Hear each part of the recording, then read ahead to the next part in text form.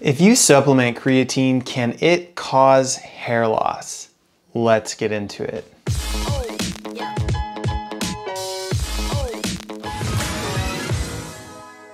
What's up guys, Trav White here. Welcome back to the channel. I wanted to give you a quick life update. You may or may not have noticed that my uploads have slowed down quite a bit, and I know this has a massive effect on momentum and growth and even people remembering about my content.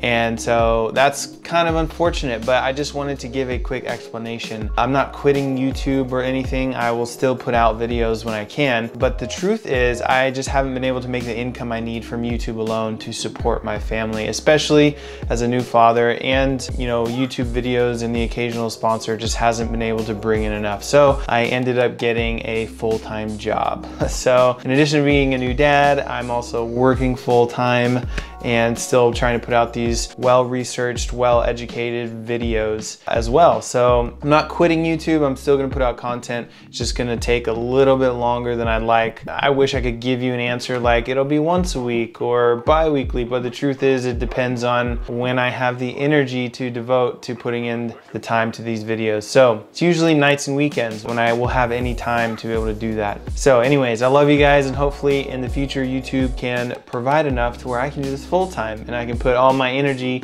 into that, because that's the best way to grow in something, is to focus 100% of your energy into it. But having said that, let's get into this video. So before we can dive into creatine specifically, we should discuss what causes hair loss. And in this video, we're talking about male pattern baldness, or androgenic alopecia. Yes, there are other types of hair loss. There's things like telogen effluvium, which is stress related, or alopecia areata, which is hair loss in patches. But the question is, will creatine cause male pattern baldness? Will it cause you to go bald? Will it cause you to lose your hair? So let's look at the cause of male pattern baldness and sort of what the science says about creatine. So male pattern baldness is when the androgen receptors in your hair follicles are genetically sensitive to your androgens, your hormones, mainly DHT, which is a more active androgen converted from testosterone. It's called dihydrotestosterone, and it's converted via the 5-alpha reductase enzyme.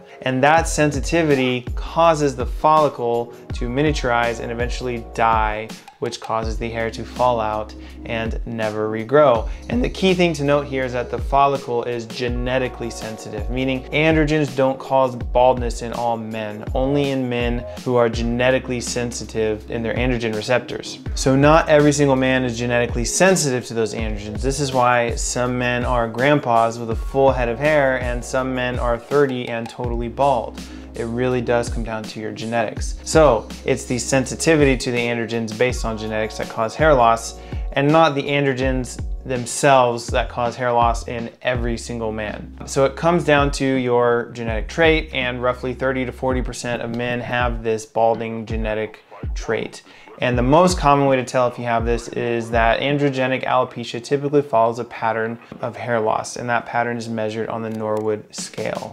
So I'm not going to go deep into the Norwood scale and male pattern baldness, but if you think you're balding, check the Norwood scale to see if your hairline is following that pattern of recession. And if you're still young and you aren't sure if you have the balding trait, then keep an eye on it. And the first sign you notice of thinning or receding, that's when you should take action. The earlier you act, the more hair you'll keep. What does creatine have to do with any of this? So to answer this question, we're gonna be reviewing really the only study that I found that has any relevance to this topic, and it's a 2009 study out of the Clinical Journal of Sports Medicine. The study measured 3 weeks of creatine monohydrate supplementation in college rugby players. So there were 2 groups who took either creatine or took a placebo. And the first group, the subjects loaded with creatine, 25 grams per day of creatine combined with 25 grams a day of glucose, or the second group, which was a placebo, which just took 50 grams of glucose. So they did the loading phase for 7 days, followed by 14 days of the maintenance phase, which is just 5 grams a day of creatine,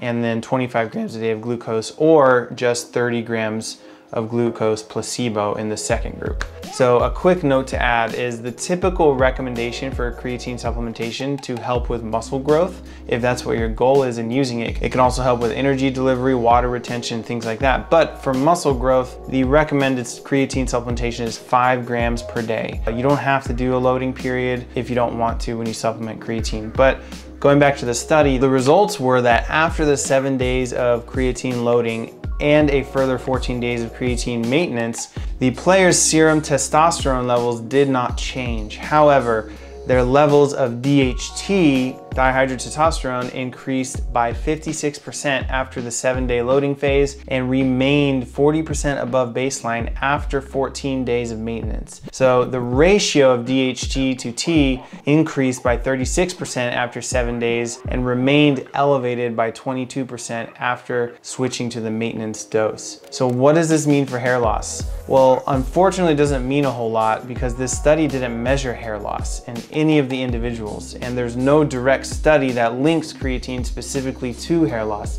It only measured an increase in your androgen, specifically in DHT, which is the main androgen to cause follicle miniaturization in men genetically sensitive to their androgen receptors, which causes hair loss. So I think that the idea that creatine causes hair loss stems from people reading the study saying creatine increases DHT, DHT is bad for hair, and then they made the conclusion that creatine causes hair loss, even though there's no study directly linking creatine to hair loss. Now, to be clear, that is kind of a logical assumption that can be made. If you're a man susceptible to male pattern baldness, a 56% increase in DHT is probably not something you want to take a chance on.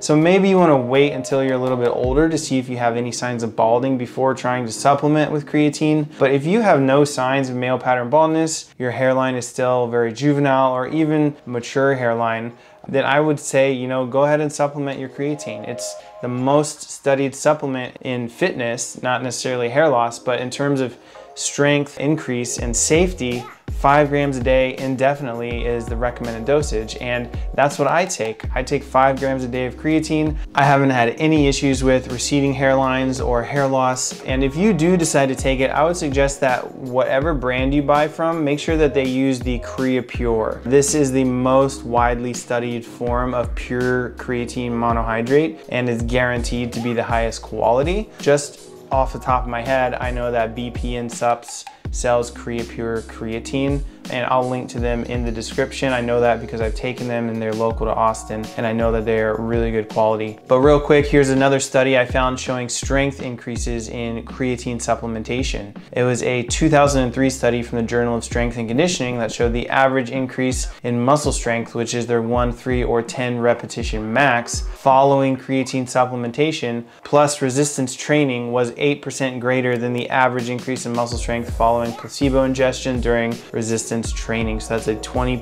versus a 12% increase. So similarly, the average increase in weightlifting performance of max reps at a given percent of their strength following creatine supplementation plus resistance training was 14% greater than the average increase in weightlifting performance following just plain old placebo ingestions. To conclude, there's no direct evidence linking creatine to hair loss. There is only evidence showing that it increases DHT in college-aged males. That's really the only study I could find. And you know, if this worries you, then yeah, maybe avoid taking it. If you feel confident in your hairline, you want the strength gains, you want the increase in max repetitions, 14% is pretty significant, then I would suggest go ahead and take 5 grams per day indefinitely. That's what I take. I haven't had any issues with hair loss, but I will see you guys in the next video. Peace.